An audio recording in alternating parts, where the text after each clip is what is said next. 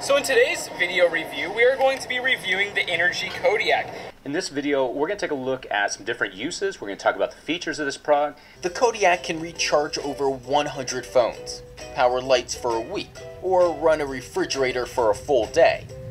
Add solar panels or extra batteries and keep it running for days on end. These ports here are for the Basecamp LED lights that Inergy sells here. Inergy Kodiak. It's now getting quite the reputation itself, being an extremely portable, very reliable power source.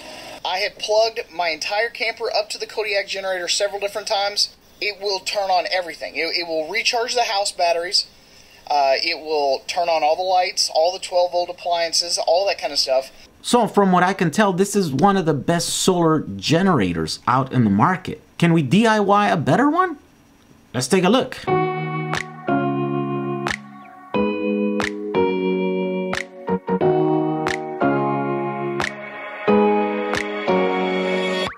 Now the key to any DIY project is to make a better product for less. So let's see if we can achieve that on this one. How much is this thing? Wow, it's 1,500 bucks. Okay, internal battery capacity 1,100 watts. Well, watt hours, right? AC inverter 1,500 watts. Pure sine. So it's 1,500 bucks for the unit by itself, and it's like $2,500 for, wow, another extra. They had $1,000 just for those panels, huh? That's crazy. Now here are the things that you are going to need. You're going to need one case from Amazon. You're going to need 42 of these pouch cells. You're going to need an inverter. You're going to need a charger. You're going to need plugs and connectors. You're going to need some cables, some relays, some tools. For a full list of all the components needed, look down in the description. You can find a link there. So the first thing is to build the battery packs. We've chosen these 8 amp hour LiPo pouches. All right, in my opinion, these are packaged weird. This is kind of too long. So what I want to do is cut this shorter. Make sure you don't cut into the cell. It's only the little tab, right? So that's what you could do. You got to make sure that all this crap is out of there. Sticker off. So because you're gonna stack these on top of each other, I suggest you take out as much scrap as you can possibly take so that it doesn't get in the way.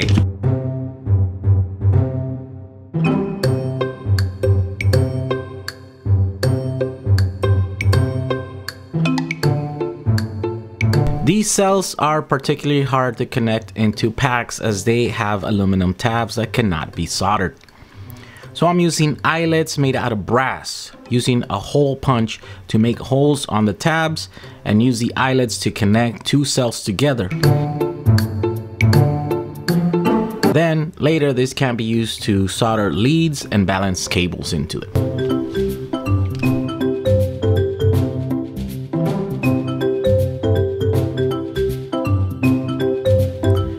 So we are basically arranging these like a typical LiPo pack. 7 cells in series with a balanced lead into a balanced connector.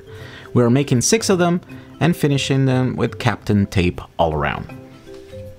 After you tape them up all like this, then what you do is you put them in here.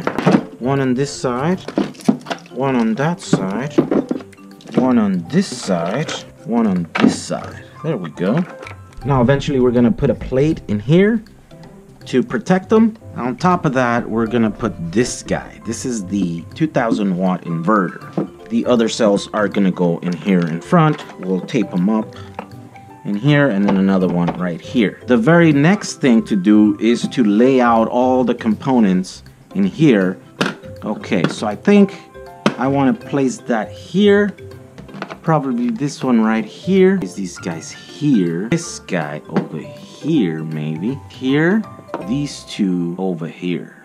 I think that's the layout that we're going to do. Let's drill all the holes.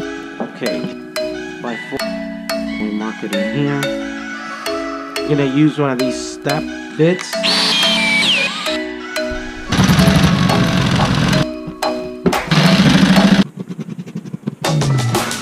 Look at that.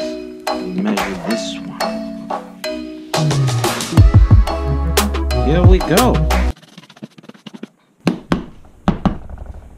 Next is this guy. This is the thing that you will need for that. 54mm or 2 1/8 hole saw.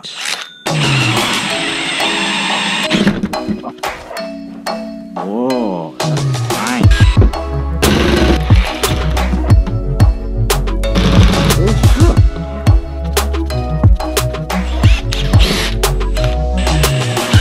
What do you feel like eating? What?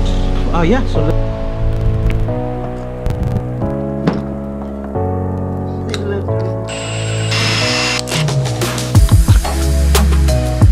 alright, so here are the cells on the bottom, and then I've loaded up the inverter here. But now what we're gonna do is we're gonna get rid of this slack here. These don't need to be this long because they're going to be plugged in here. So what we're gonna do is we're just gonna cut them to give it just enough slack there.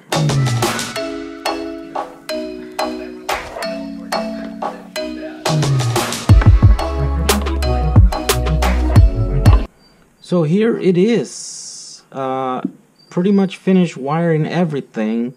Now I'm going to connect it and see how this goes. Start connecting the batteries. Here are the 24-volt relays. First battery is gonna go. Should we connect this there? Let's see.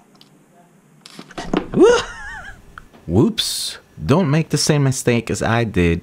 Check your wiring and check polarity. I guess I'm gonna need a new meter. Alright, so now we're just connecting all of the batteries into these harnesses here. Last one back here on the bottom. So then, here we go. We put this guy in here. So this is gonna be the charger. Does this thing have power? No, right? Oh, it does. So there's no power now. Positive. Okay, now on the other side, the solar stuff, charge controller. So all we have to do is connect a plug in. There we go, that's the one. Here we go. This guy is the remote, and then the final cables. There we go. Okay, alrighty. Finally, what we have to do is we have to set up our meter here, right? So you'll have to go and click on OVP. That one will have to set it to 29.5. OPP, that is we're gonna be setting it at 2500 watts. That's the over power protection. OCP, okay, that one we're gonna set it to 100 amps. OFT, it's actually over time protection, so we're not gonna use that one. OAA, that is the battery's capacity, so it's 48 amp hours. Then LOP, low voltage protection, we're gonna set that at 20 volts. And then we're gonna go one down to where the little cursor disappears. We're gonna click on it. Okay, so maybe 2. There we go. So 2 down, and then you click OK, and now it's 100%, 29 volts. Yeah, it's the battery's pretty full. And then what you have to do to get this start, all the green ones are the ones that are activated. So it's gonna over power protect, over, you know, voltage protect, over power protect, all the stuff. And then to turn it on, you just make sure the out. Ooh, why is that one turning? That's weird. Okay, there we go. Okay, I don't know why that was turning red and green again, but with that, the system should be armed. The relays are on, so you should be able to turn the main inverter. There we go. And then you shall see how much power you're grabbing from there. You see the lights here, which means all these ports are going to be live. These ones, that one, this one, even this one right here. These two And of course, this is to put the solar. And then this is to charge it. You turn this on here and it'll start charging it once it's discharged if you don't want to use the solar. Let's put a load on here and see how that works. Here we go. Ooh, 400 watts. That is 400 watts right now. Let's do a big load. Okay.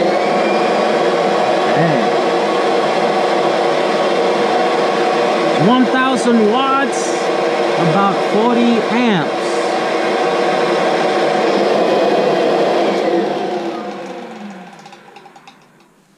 All right. So here we go. It's on. Everything is on this guy. Ready to go. Right? Kona? This is ready to go.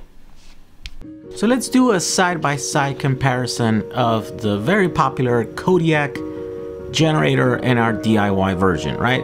On capacity, the Kodiak 1100 watt hours. Our DIY version 1200 watt hours. On power output, the Kodiak 1500 watts. Our DIY version 2000 watts. The Kodiak has a 30 amp RB plug, yes. Our DIY also has a 30 amp RB plug. USB plugs, the Kodiak has 4, our DIY version has 8. The 110 plugs, the Kodiak had 6, ours has 4. Okay, on the price here, the Kodiak sells for $1,500 for just the inverter unit. Ours comes out to $787, around half the price of the Kodiak. Now, with solar panels, the Kodiak sells for about $2,500. Our DIY version could be had for about $1,342 with about 300 watts of solar. So, almost in every single one of these categories, our DIY version beats the very popular Kodiak generator found online. Again, for a full list of parts so you can make your very own version, check the links down in the description. And with that, I want to thank you for watching this video. And as always, we'll catch you on the next one. Bye.